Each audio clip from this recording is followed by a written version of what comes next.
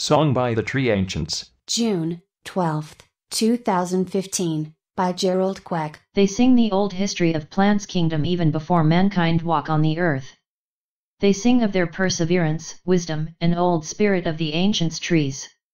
They sing in the joy of rain and in the rainbow's light. They sing in the rustling leaf sounds they made in the wind. They sing for joy for the insects' kingdom who thrive by their kingdom.